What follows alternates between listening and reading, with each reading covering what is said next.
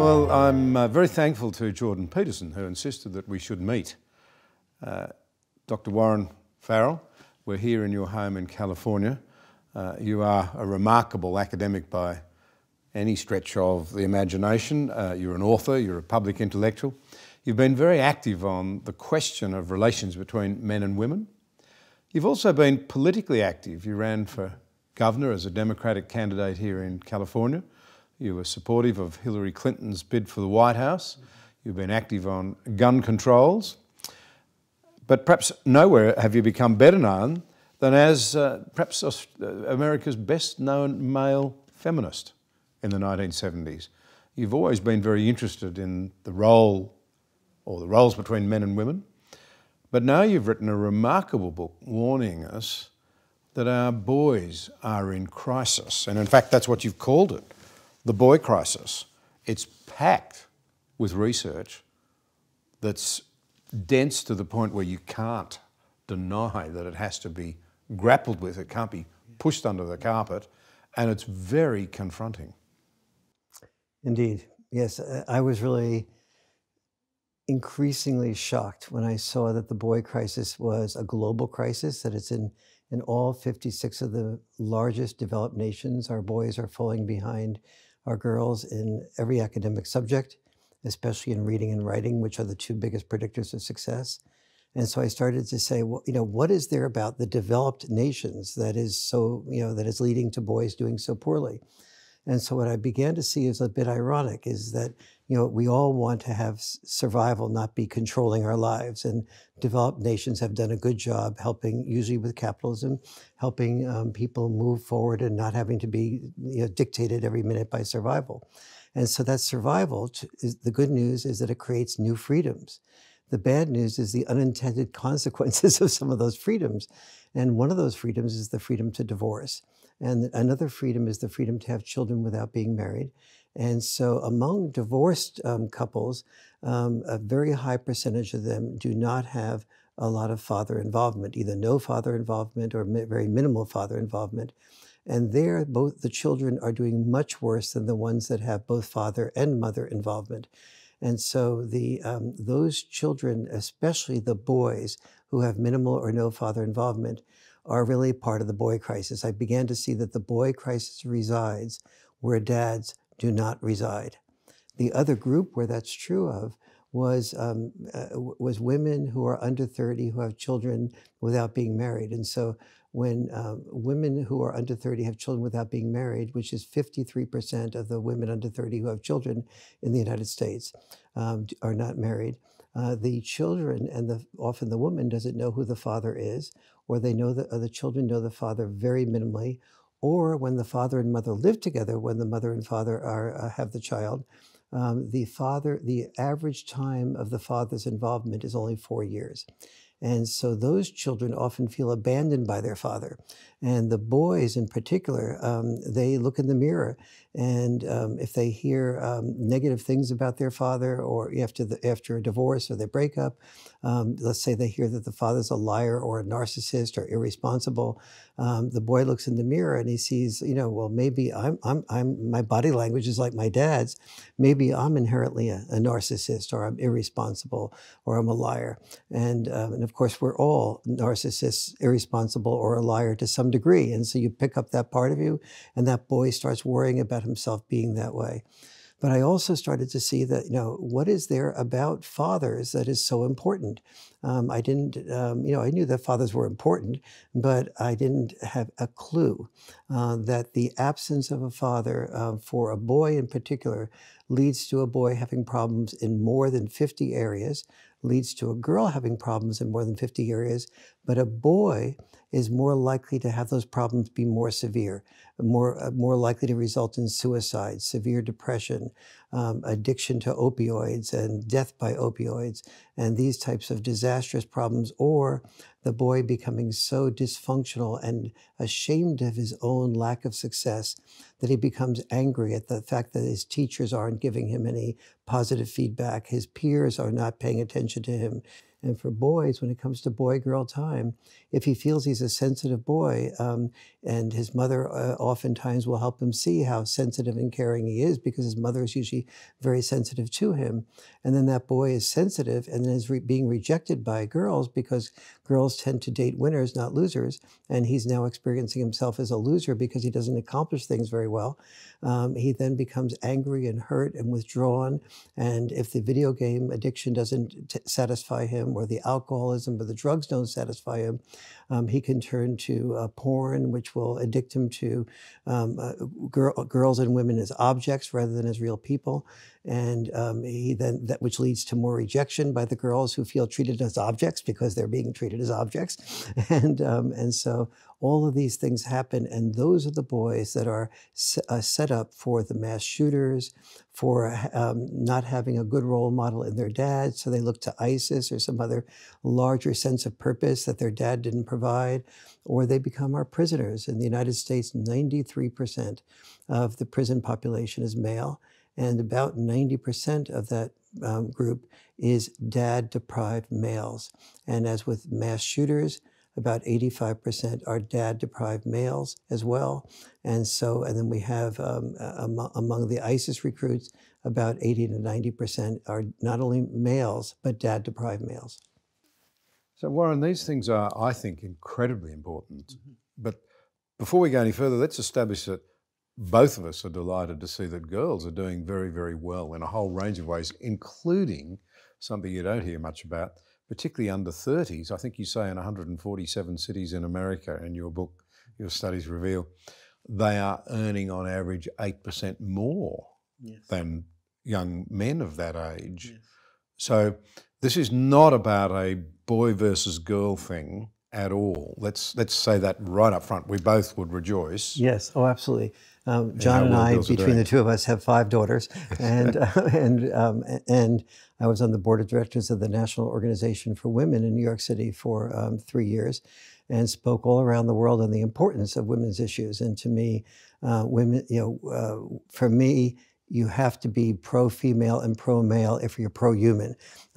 For me, when only one sex wins, both sexes lose. And so my job has been to make sure that the first part of my life was focused on making sure that women were powerful in the workplace, they weren't discriminated against in the workplace. I'm very happy that with #MeToo movement allowed women to be able to speak up and tell their truths. But I've also come to understand that #MeToo needs to not be a monologue, it needs to be a dialogue. The way that the sexes will move forward is both sexes listening to each other. For years, I spoke around the world, and I did role reversal experiences.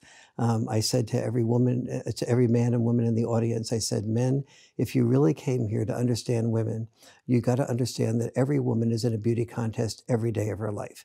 And if you want women if you want to really understand women, you've got to be in that beauty contest and experience what that's like. So I had every man in the audience, sometimes 500 men, come up on stage and flood the aisles and all go through. The women created a sort of an arch through which the guys would go through.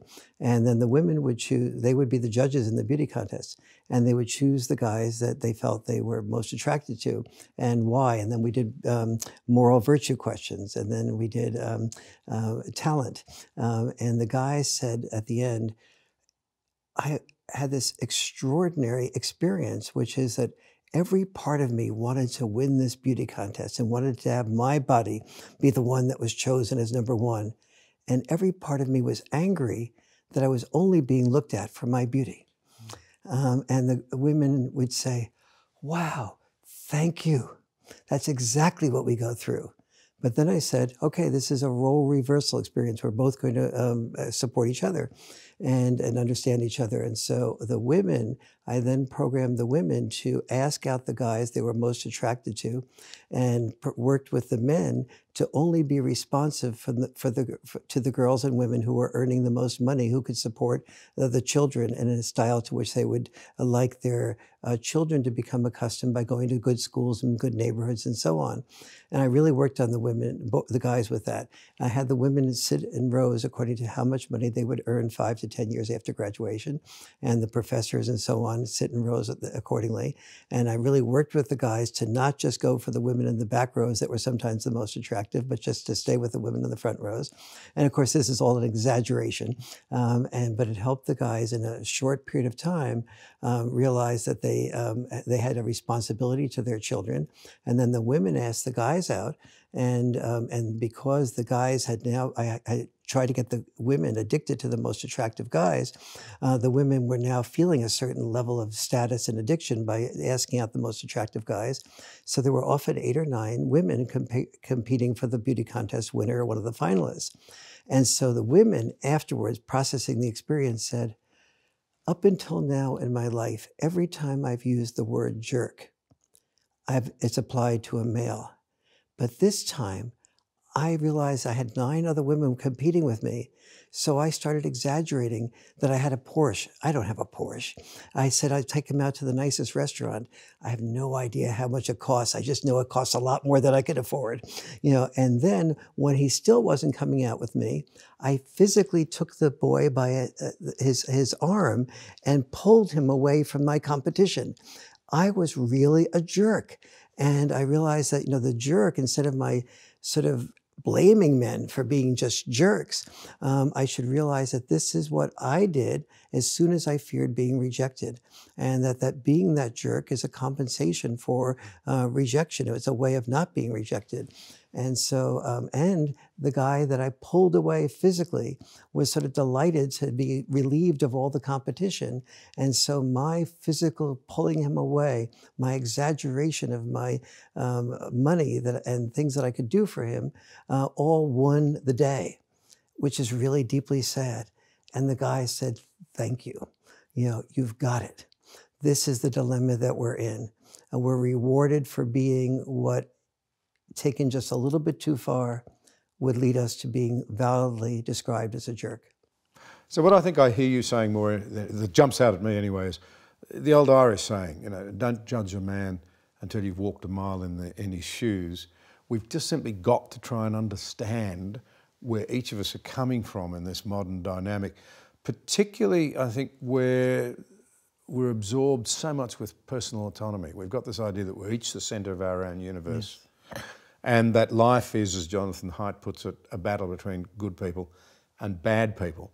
To draw that line between good and bad, between the sexes, is a big mistake. And as you've just said, and you say with John Gray, your co-author and the author of Men Are From Mars, Women Are From Venus, it bears repeating. Whenever only one sex wins, both sexes lose. But you must run into this quite often. You move around the country. Mm-hmm. I'm on your mailing list. Mm-hmm. I often hear about the various events that you're speaking at. Mm-hmm. So you explain these things. How do people react when they're confronted with an uncomfortable reality? Particularly in an age when I think there's been serious misunderstanding between the sexes, and there's a fair bit of anger out there. I mean, I've heard women that I really appreciate saying, well, maybe it's time the pendulum did swing a bit too hard, so that these blokes sort of, they need to know what we went through. Yes.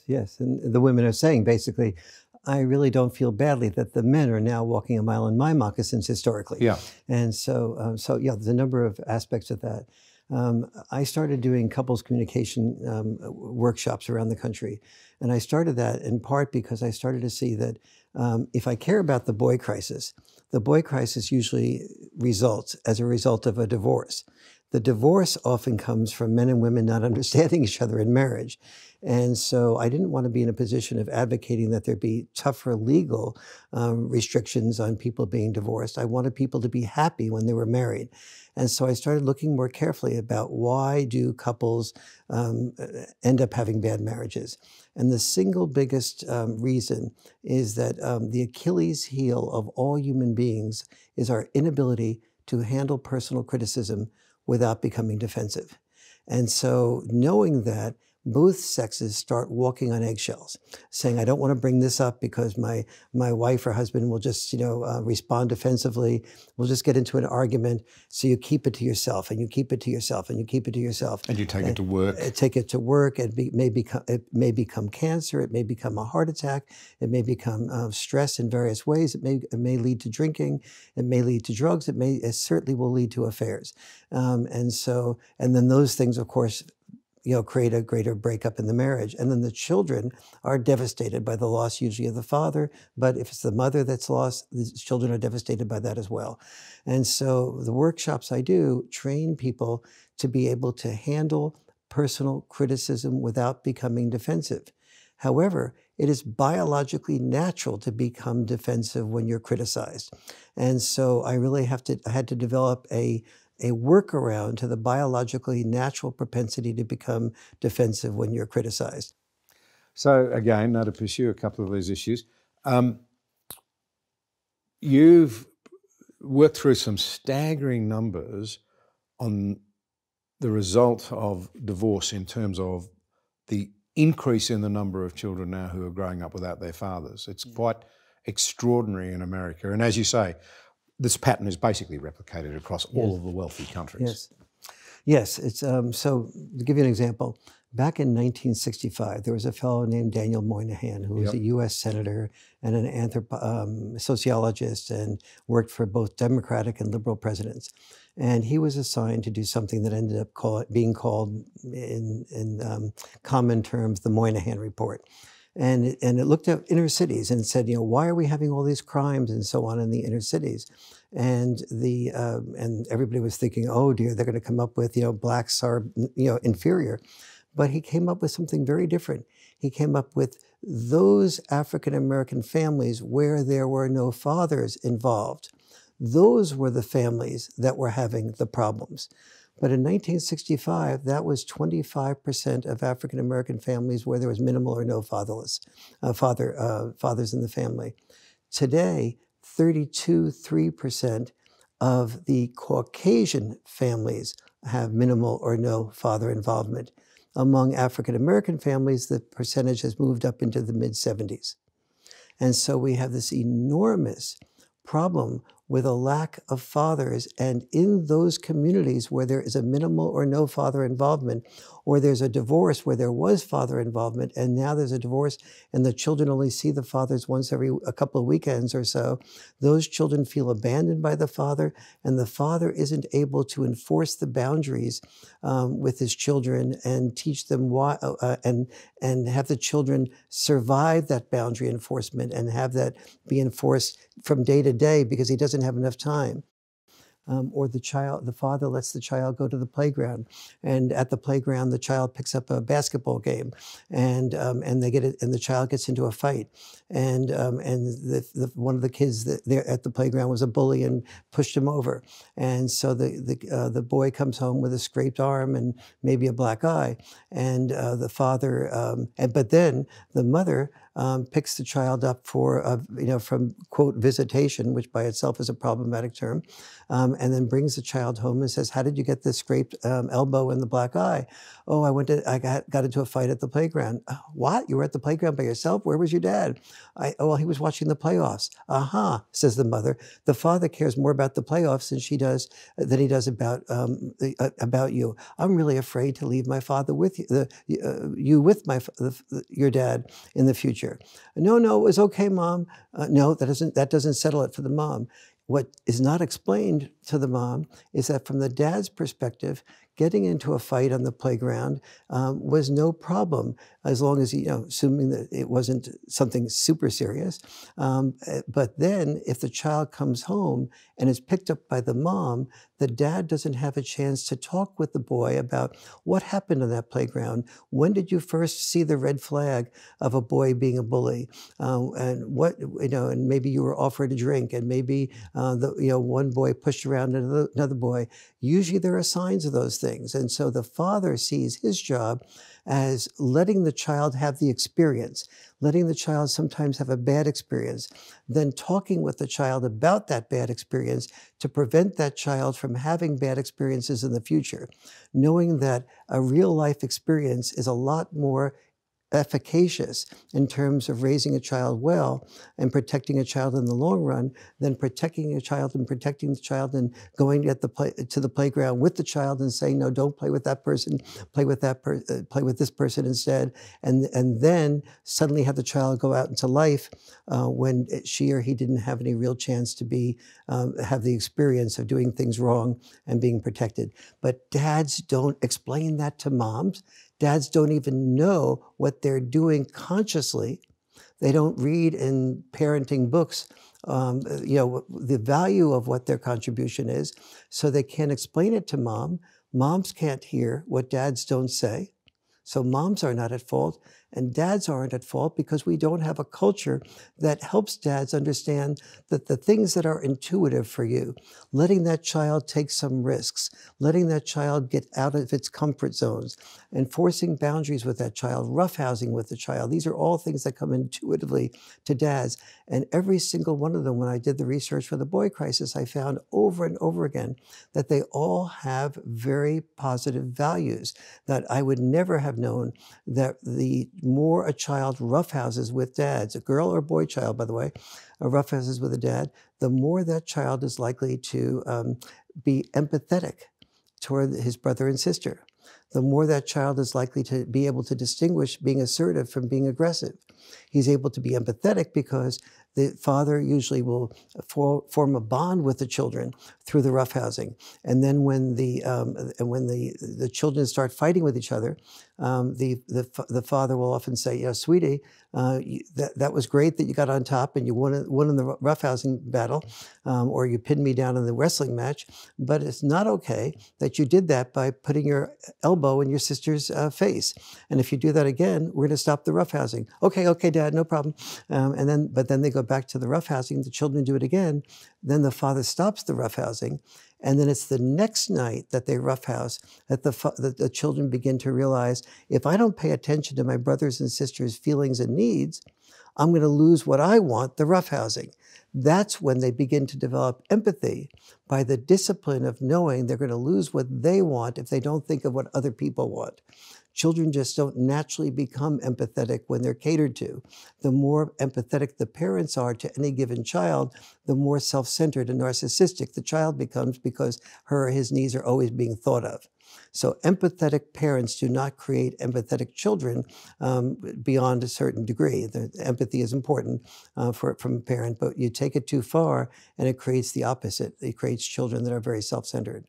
Just to tease out this roughhousing with kids bit, you write in the book that kids can learn a great deal through that, and boys in particular can learn a fair bit about how to set boundaries for themselves, how to delay gratification, how to be responsible when it comes to setting their own boundaries later in life. Yeah. And that's relevant in the context of what we've seen with some of these horrendous shootings and so forth in this country. Absolutely. Almost always the boys that do these mass shootings that end up in prison, that end up joining ISIS, they're usually males. They're usually boys that have minimal or no father involvement. And so their heart doesn't have that feeling of love by fathers, and they don't have their testosterone channeled by a male toward a good purpose. And so they feel they feel like they have a hole in their heart oftentimes. But there's also something else going on that's much more practical. I was talking about roughhousing before, and a lot of people say, oh, the example that I gave with roughhousing has to do a lot with boundary enforcement. The father saying, no, there will be no more roughhousing unless you think of your sister's needs, unless you understand the difference between that push, which was aggressive, versus a softer push, which is leverage and assertive. That's okay. And it comes from experiences like that. But I find a lot of people get confused with the term boundary enforcement versus boundary setting. So moms are often very good at boundary setting. They'll say your bedtime needs to be 9 o'clock. Dads tend to be more likely to do the boundary enforcement in a tougher type of way.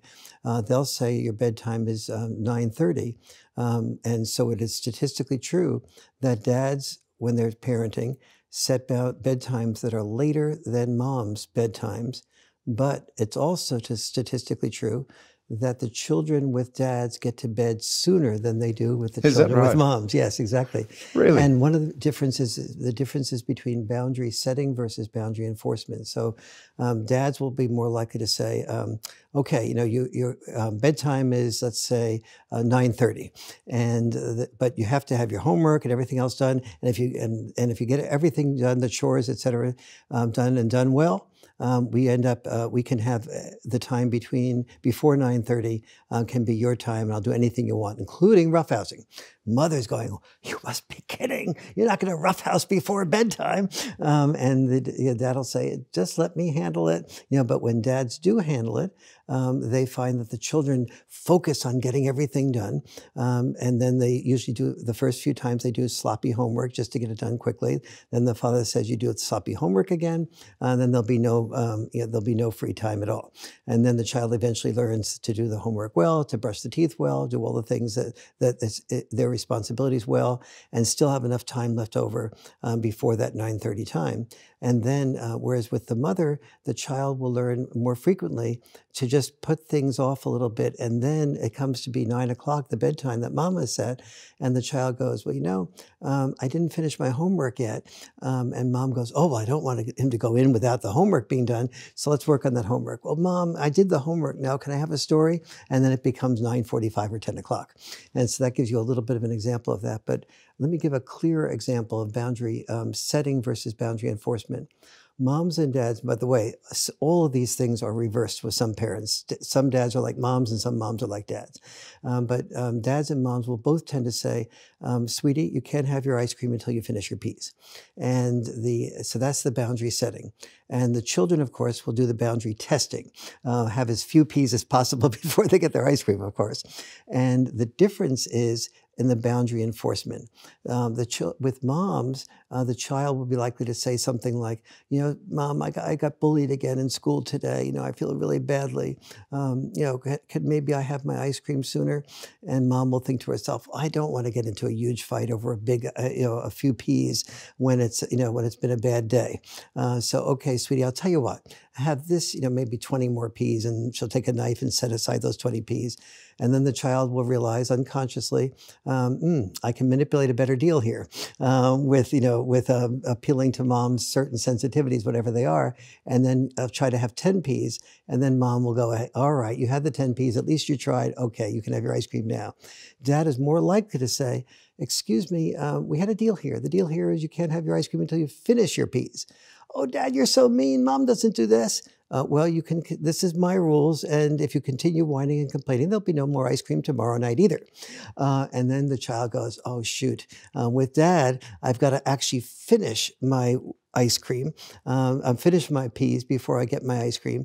And so the child with Dad learns, and this is all unconscious, learns that I have to focus on doing what I need to do in order to finish the peas, in order to get what I want to have, the ice cream. The child is learning postponed gratification.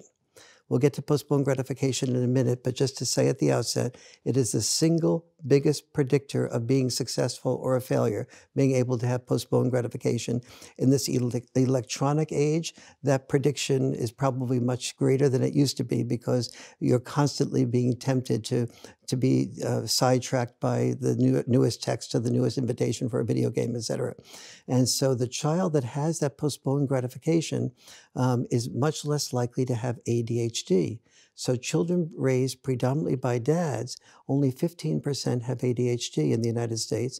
Children raised predominantly by moms, 30% have ADHD. Because if you look at that example, you can see that the child with the mom is learning not to finish, not to put its attention on what it needs to do, but it's learning to put its attention on how to manipulate a better deal so it doesn't need to do what it needs to do to get what it wants, the ice cream.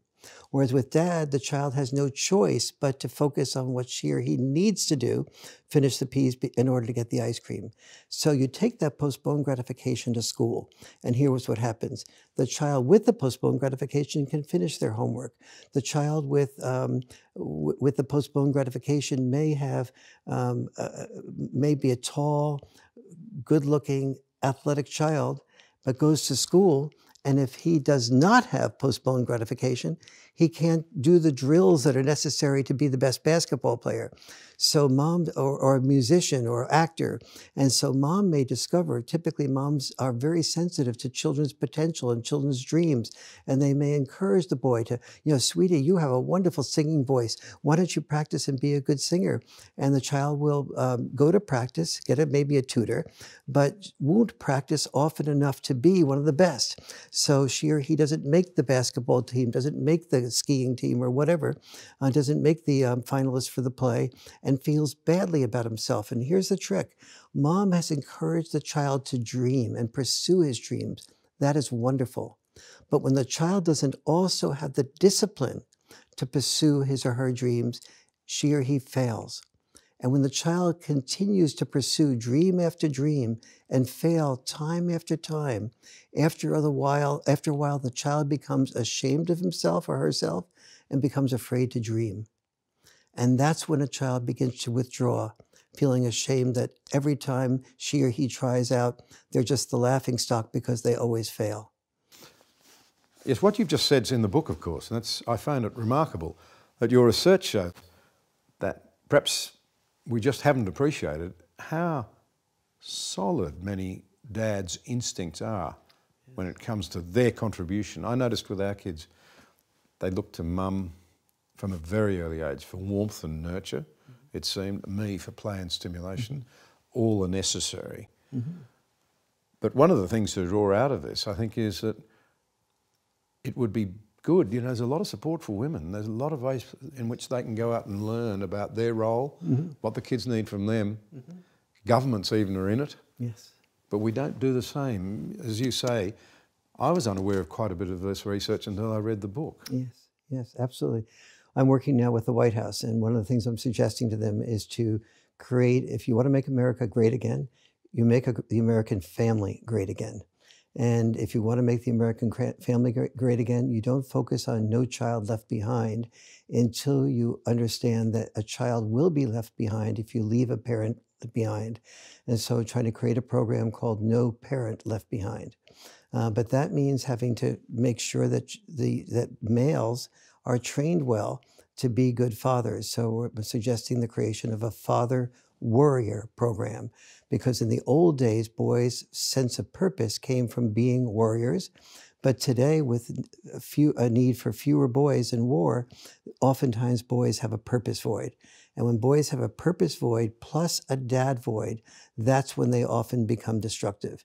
And so I'm suggesting now that there be a father warrior program to begin to train boys to be involved with the family at a very early age, to know how to feed their sister when their sister is very young, or their brother when their brother is very young, to know how to babysit, to know how to communicate.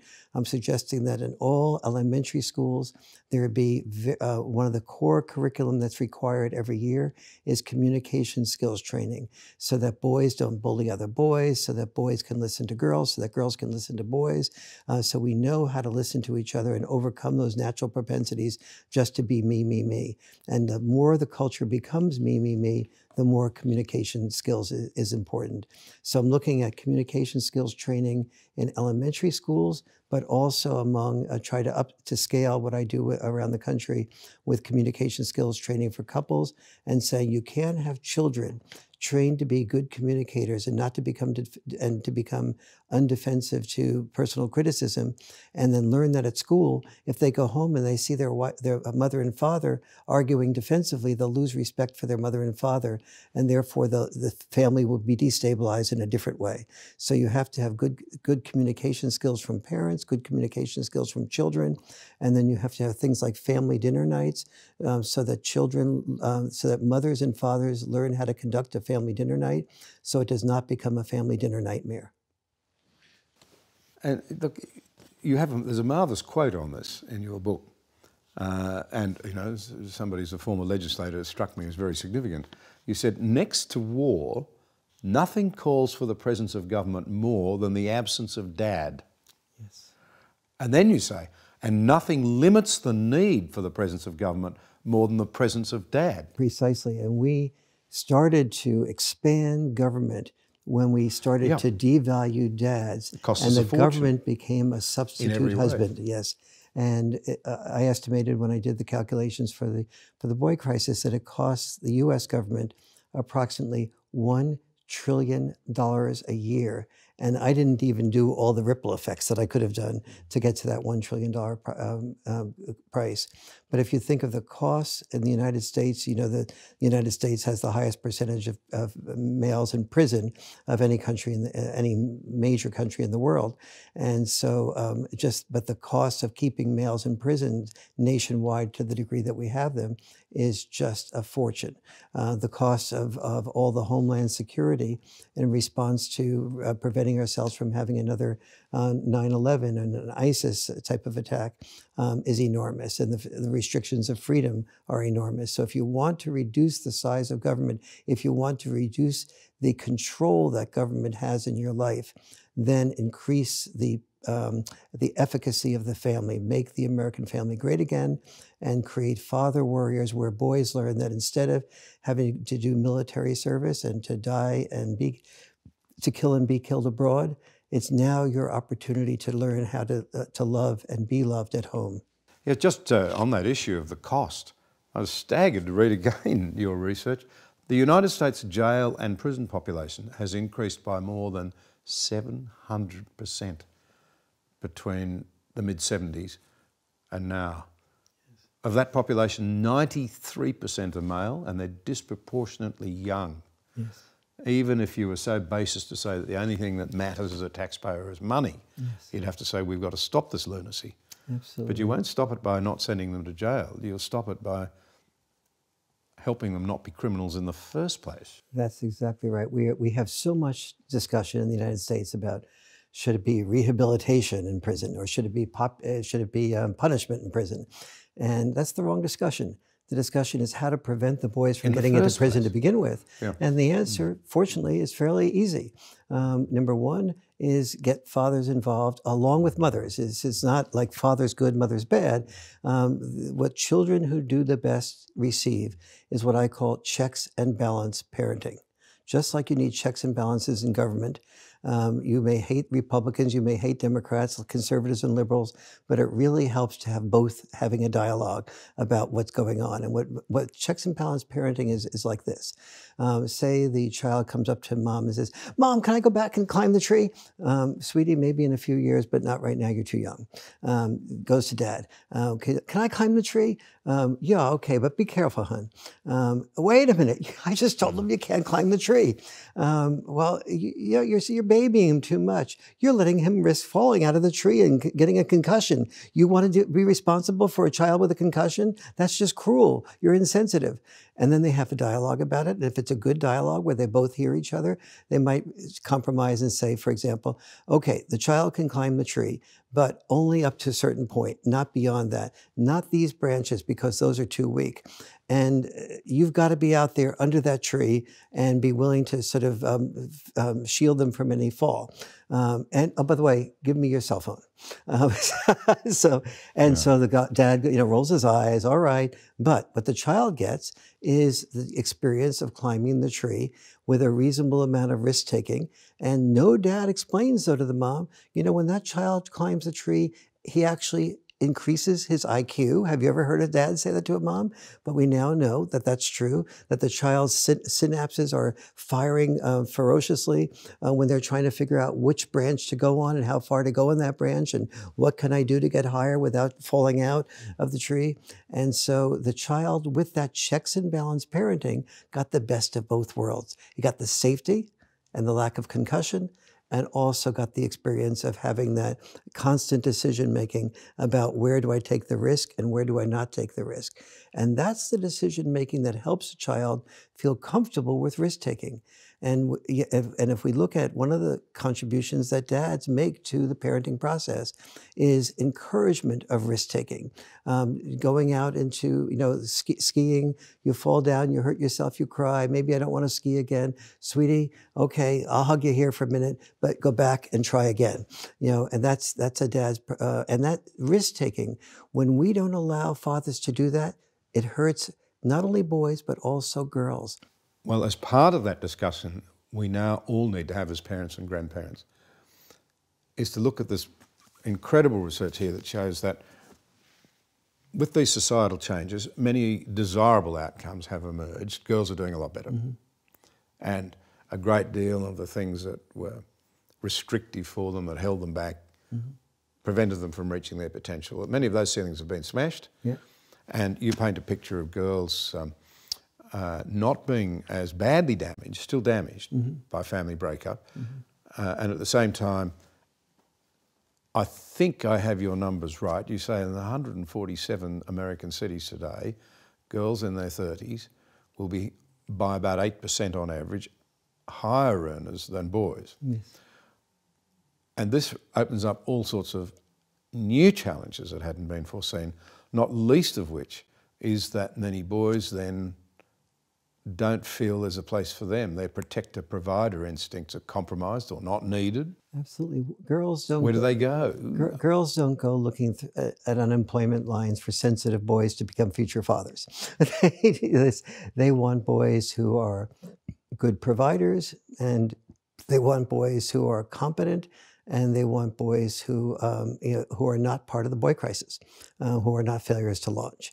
And so attending to the boy crisis is one of the best things we can do for our daughters, because I want for my daughters, well... Can you just say that again? Because I think that is, yes. That is an incredible line. Attending to the boy crisis. Attending to the boy crisis is one of the very best things we can do for our daughters, because I want for my daughter to be able to marry a boy who is worthy of her love. And fortunately, my daughter, the daughter that's married, has a male who is definitely worthy of her love, one of the most loving, caring husbands, and a good breadwinner at the same time. Well, we share that in common too. Yes, yes. You were telling me about your children too, and your son, and how proud you are of him. And I see your heart come through your eyes when you talk about your son and your grandson. And son-in-law, I'm very thankful there, looking after my daughter. I'll get all mushy in a minute. Yes, yeah, but no, this is really important stuff. Two males crying here, white-haired males crying. But it is really important, isn't it, that I think we understand that the message here is that we all lose when one sex loses, we all gain if boys are not doing as well, and we can start to correct that. We in the feminist movement made a very serious error, an understandable error. We had come through the civil rights movement, where there was a group of oppressors and a group of oppressed. And then we went through Marxism being popular around the world, where there was oppressors and oppressed. And then we started looking at males and females, and we said in the feminist movement, well, men earn more money than women do. It didn't happen to usually be for the same work, although it was at one point that way. But therefore, men are the oppressors, women are the oppressed. And we didn't understand that the men, when they became fathers, that's when they started earning more money than women did today. So today, it's not men that earn more money than women do. It is fathers that earn more money than mothers earn, because when they become fathers, they give up doing the things they want to do, like being a teacher, to become an administrator that almost nobody wants to be, because the administrator earns more. Or they quit education altogether to sell insurance, and they stop selling insurance locally because it makes more money to sell it nationwide. So they experience the father's catch-22, which is learning to love your family by being away from the love of your family. An experience you had as Deputy Prime Minister when you shared with me over lunch the amount of joy that you had and your children had when you said, I care more about my family than putting more time in as Deputy Prime Minister. And so many men feel they don't have the option to give up what they're selling, that pays more that they like less. And so we in the feminist movement never understood that men earning more money was not about male privilege. It was about male obligation. It was about male sacrifice. And instead of as feminists saying, men, thank you for when you had children, which sometimes you didn't even want, that you wanted them and you grew to love them, and you were willing to do things that didn't allow you to be connected with the children, so you could earn enough money so that your wife and your children would have a type of school system, a type of neighborhood that you wanted for them and they wanted for themselves. Thank you, men, for earning more money than women did, not for the same work, but for, as dads, giving up what you wanted to do what you needed to do. Thank you for feeling, and I understand, men, that you felt obligated to earn money that often somebody else spent while you died sooner. Thank you for that sacrifice. There's something in the heart of this that is incredibly positive and encouraging, which is that, I mean, I think you'd acknowledge that, of course, there are men who have deliberately gone out there and said making money is more important than the kids. But you do paint, based on your research, this really, tremendous sort of picture that at heart men are, nobly committed to doing the right thing. Absolutely. Even if they often behave poorly in explaining it. Yes. And they're often not heard.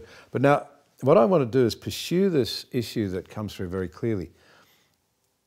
Given that women are doing better in the workplace, earning better money, and it's terrific that the chains have been thrown off, but it does create a problem, to use language that I think you'd understand. I don't think you use it, but those sort of protector-provider instincts, the sort of the testosterone-loaded man who wants to slay the dragon, look after the family, defend them.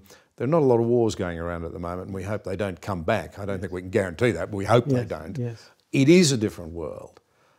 And I've said this before, people who have watched these conversations will say, don't tell me he's going to refer to it again, but I watched Jordan Peterson in front of a live audience of mainly younger people, young men vastly overrepresented in Sydney. And what I saw there, because he was giving a tough message, Jordan wouldn't claim to be a rock star or a celluloid hero or whatever, but they were there hanging on every word, giving him standing ovations. And his message was a tough one. He was basically saying, lift your game, be noble, strive to be better. Yes. And there were young men wanting to respond to that. I think that's tremendously important. Yes. But how do we get them to clearly see their role in an age when they don't have to slay dragons? That's why I'm saying to the White House, we need to create a father warrior program. A father warrior program. WARRIOR, warrior program. And that we need to give males a new sense of purpose. Instead of being the ones who are killed and killing overseas, we need fewer of men to do that. We still need men to do that, or people to do that. But we need many, many more men to be father warriors, to be trained from when they're very young, to communicate well, to care, to know that caring for their children will be something that will make them attractive. And we have to work with our daughters to be able to fall in love with men who are caring and loving and potentially full-time fathers even, or a certain part-time or full-time fathers. You, in your book, say that the best parent is two parents. Yes. But you have very practical advice when it does go wrong. Yes. And for those who still want to make it work as well as possible. And I think it centres on things like communication, not moving too far apart, not making the mistake of saying, well, I'll get my kids out of here and we'll take them to a different part of the country and move them into a better school, but rather trying to make certain that there really is joint involvement in those children's lives. That is very important. Yes, I would say that one of the things I discovered in doing the research for the boy crisis is that there's what I would call 4 must-dos if you're going to be divorced. Must-do number 1 is that you have about an equal amount of involvement of the father and mother. Must-do number 2 is that the father and mother live within about 20 minutes drive time from each other, so that the children do not resent the going to another parent's house and having to miss soccer practice or having to miss a birthday party of one of their best friends.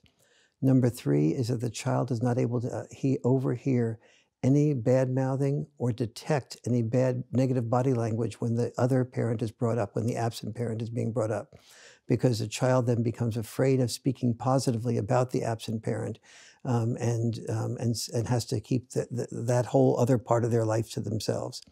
Number 4, that there be consistent communication counseling or relationship counseling that the mother and father attend. It can be as little as once a month, but it shouldn't just be when there's an emergency, because emergencies force fast decisions to be made and prevent both the mother and father from understanding the best intent and the logic that leads to each person having a different way of making that decision. And you can disagree with your partner, but at least it's important to know that the woman or man that you divorced has a set of reasons that have the best intent of the child at heart, even though they may be different from your reasons. And the purpose of consistent communication counseling that is not emergency-based is so that both parents can hear what is the reasons that allow them to see that even if I disagree with my wife or my former wife or former husband, that at least they have the best intent of that child at heart. You're very strong on practical things that people can do. The issue of single mums seeking to do the best thing they can by their boys and their girls, what advice do you offer in a situation where they're really wondering how best to look after their kids' needs? Well, when there's no dad, there's no male there. I'll get to the easy part first and then the tough part second. The easy part is the Cub Scouts, or the Australian equivalent of Cub Scouts, at least in the United States, and I'm sure in Australia too, getting young boys involved with other boys in a way that they're rewarded when they do things that are constructive and good. And also in Boy Scouts, boys learn the best of masculinity and the best of character development in Cub Scouts and Boy Scouts, and organizations where there's a lot of boys together and they're learning how to be kind and loyal and have integrity and accomplish things. And they're getting merit badges for accomplishing things so that they have a certain amount of status for achieving things successfully. It's also important, if you're at all faith-based in your orientation, to seek out a faith-based community, to make sure that the leader of that faith-based community is a good, constructive, caring, loving, and able to connect male, but most important, that he gets your son involved with other boys his age, and facilitates those boys talking about what's behind their mask of masculinity. All boys have masks of masculinity that make them feel like they have to keep their feelings to themselves, but that makes them feel lonely and isolated and depressed. And so when boys hear that every other boy has the same insecurities that he has, it frees boys to not have to be destructive and to show off and to bully other boys in order to feel like they're a number one type of alpha male. So that's very important. It is crucial to get your son involved, even if he resists it, in sports, in 3 types of sports, what I call the liberal arts of sports. One is the team sports, which is number 1 and most important, for sort of obvious reasons, and that's wonderful preparation for teaching your son to get along in organizations, in corporations, in any group, profit or nonprofit, where working as a team is part of what helps you to win and be successful and happy. Number 2 is pick up team sports. Pick up team sports where the boy goes to the school and picks up a game. That's perfect preparation for being a wonderful entrepreneur. So the boy has to say, okay, who do I want here? This is a stranger. How do I assess this stranger? Okay, do we play full court basketball or half court basketball? What are the parameters? What are the rules? Should we allow fouling? Should we not allow fouling? If so, by how much?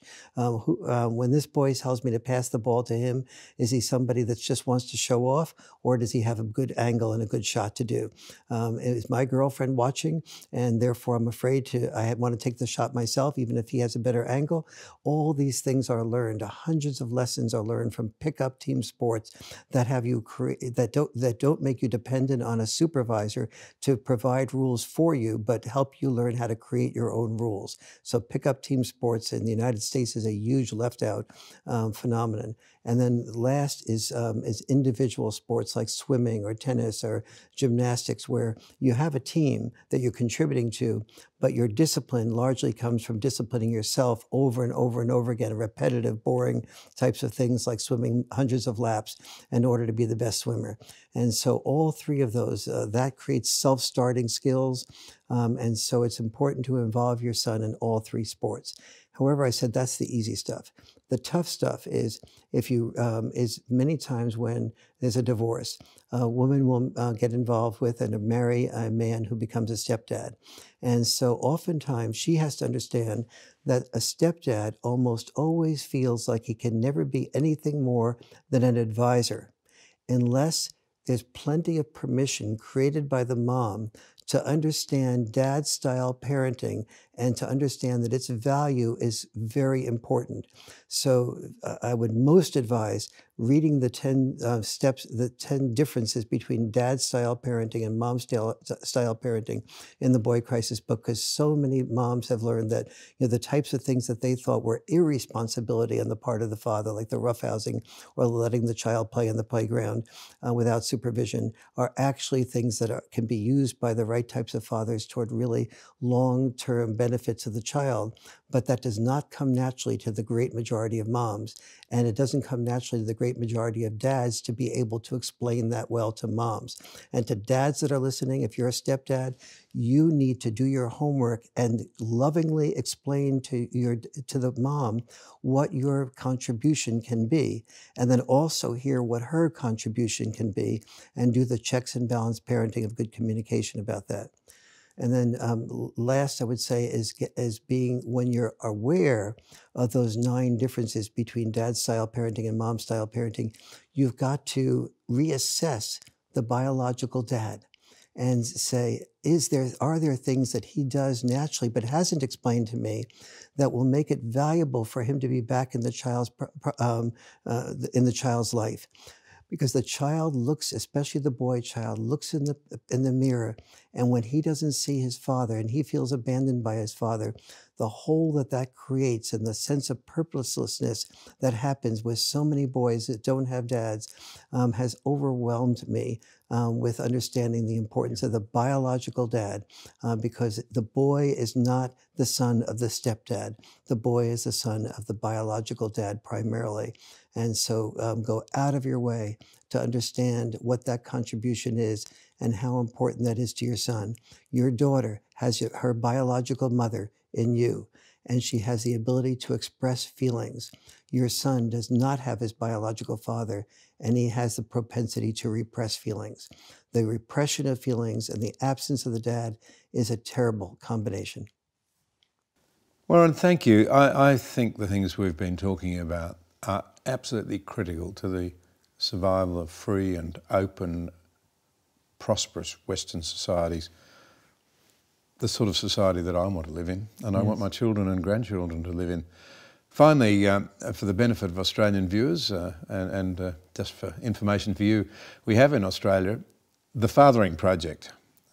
I'm its national patron, and it was born at the University of Western Australia, Professor Bruce Robinson. Practical tips for dads who want to be involved but aren't quite sure how. I can't think of anything that would be more important than a fathering project and a communication skills project. Those are the two most important things that would advance Western civilized best of society at this point in history. Thank you very much. Thank you for the wonderful way that you both asked questions and listened so carefully, and for caring as much as you do. Doubly kind of you. Thank you for watching this episode. We appreciate your support. If you value vital conversations like this one, be sure to subscribe to the channel there, and also click the notification bell to stay up to date with new releases.